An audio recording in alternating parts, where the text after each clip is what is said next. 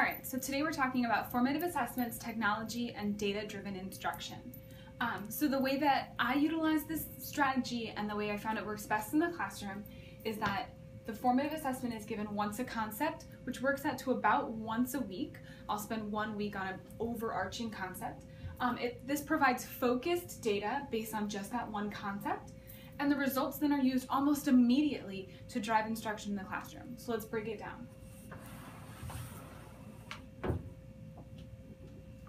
Formative assessments. So the type of formative assessment I use for this purpose, for concept-based immediate data, is a 5 multiple choice question quiz. When I do 5, it's really simple that way. I do 1 question on background knowledge. This is knowledge that they should already come in with, either from the previous grade level, if it's some sort of concept that they see in every year that builds and builds, or from, and this is for more like social studies and science, maybe it's a concept that they haven't seen since 4th grade, or since 3rd grade, or since 5th grade. So I'll go back to that K-5 benchmark or that previous year's benchmark or standard and look at what is the knowledge they should already be coming in with and ask a question on that level. Then I'll ask 3 medium, right on concept questions. These are, right at your standard. What is the standard or concept you're asking them about? And these are questions right on par with that. And then 1 really hard / extension, pushing it beyond to the next level of that standard or benchmark.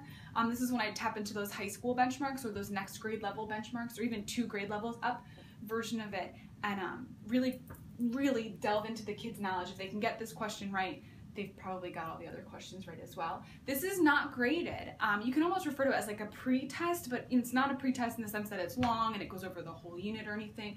It's really short. It's those 5 questions. It's only 1 concept. It's focused data. If you drive too much data, the analysis is going to take a little bit longer. But it's not graded, and the kids know that it's not graded, but they also know that it's utilized, and it's utilized immediately. They can see it, so they do actually try their hardest on this. So I've given this multiple choice test, this really quick quiz, this 5 questions, and then I use a piece of technology to grade it, and this provides instant feedback, and that's the key to using the technology to grade it. So there's 2 kind of brain children of this. There's a 1 device and there's a many devices. I go back and forth between the 2 of them using whichever kind of fits my needs for what classroom I'm in right then. When I was in the classroom, I was lucky enough to have 1-to-1 iPads in my room, so I really liked using a 1-to-1 aspect with Edmodo, but I know not everyone's that lucky. So I've also really dug into ZipGrade. I think it's an awesome way too, but I'm going to talk about the 2 differences. So a 1-device version is when the teacher is the one with the device. No one else needs a device, so if your kids don't have all BYOD, that's okay. You're the only one that needs the device. My favorite for one is ZipGrade. I've also heard of GradeCam, and those both utilize the device's camera. And I know ZipGrade, I don't know too much about GradeCam, but I know ZipGrade is good on Android and iPhone or Apple products.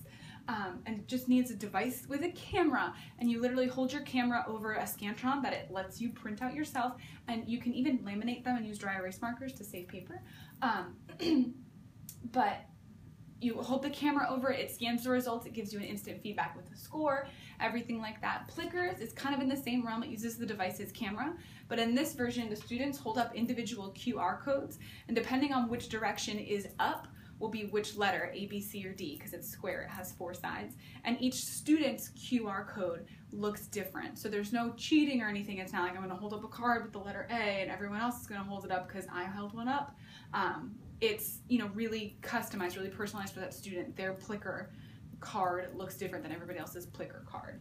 And then there's the many devices ones. I love Edmodo. You can use Angel too. I think Edmodo is a little bit more user-friendly than Angel, and the reports that Edmodo gives are beautiful and amazing. Another program I use in the classroom was Socrative. Some people call it Socrative. There's an app version, and there's also web-based, so it does work on any device. But they work best with 1-to-1. You can use a Google form. Poll Everywhere is another website version that I really like. And clickers, the Media Center has sets of clickers. They are all gone this year. But if you have a set and you're not sure how to use them, please let me know and I will help you out with that. And all of these can also, except for clickers, you want one-to-one with clickers. But the rest of these, you know, require a device. You can also have students rotate through. Like during the course of the day today, I need you to take notes on this article and go back to the computers at some point or another, or even assign groups back through there to take a pretest. It's a 5-question pretest. At most, if they're taking 3 minutes a question, that's 15 minutes. And that's at most, and these are short, specific questions. Shouldn't take 15 minutes.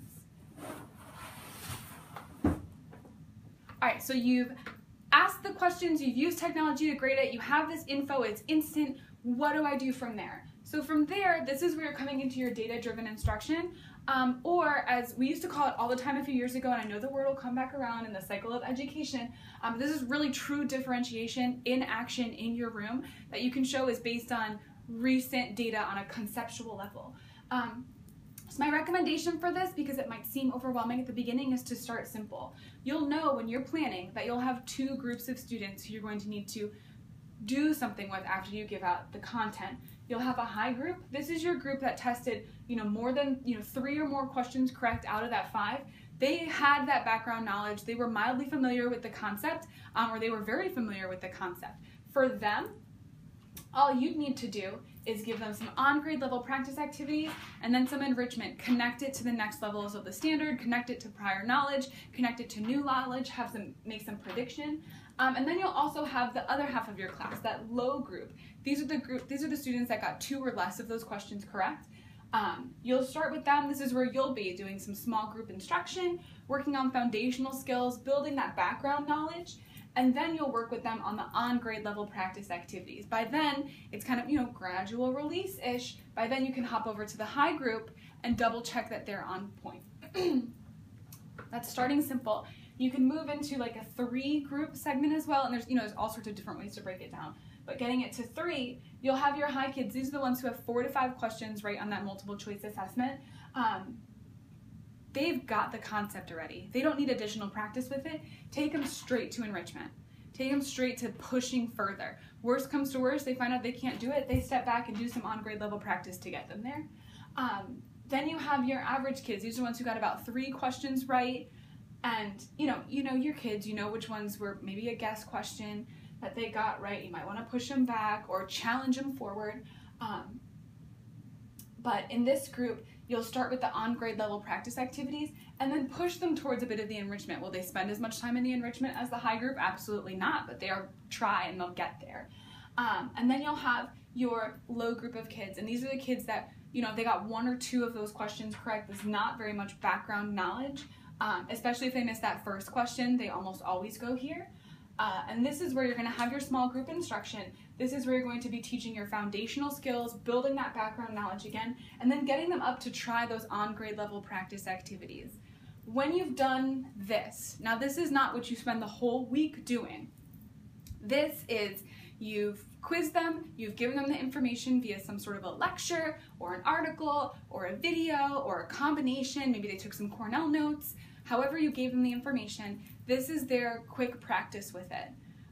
This whole process is about a day, maybe 2 days in a classroom. It really can be that quick. And from there, now everyone has the information. You've been to all the groups. You know that they all get it. Either they prove to you that they got it, they're in this higher group, they prove to you that they got it immediately, or you were with them building up their skills, and right where they are now, and you're ready to move the whole class on. This is when you can move the whole class on into those Kagan structures that really require everyone having knowledge and being able to participate. This is when you can do, like in a science classroom, you can do those lab activities. This is when you can really move on to those more advanced, in-depth activities with whatever concept or benchmark you are covering. And again, if you do this process, like I said, once a concept in science, you hit a concept about once a week, then you really build that time later in the week to bring your students up. If we're talking on our learning goal scale, you've gotten them all to that 3, now we're pushing the whole class to that 4, instead of just those few students getting to the 4, because we walked the whole class through the foundation to the on-grade level, and then maybe time for the enrichment. This way, everyone got to here, and now we're pushing them a little bit further.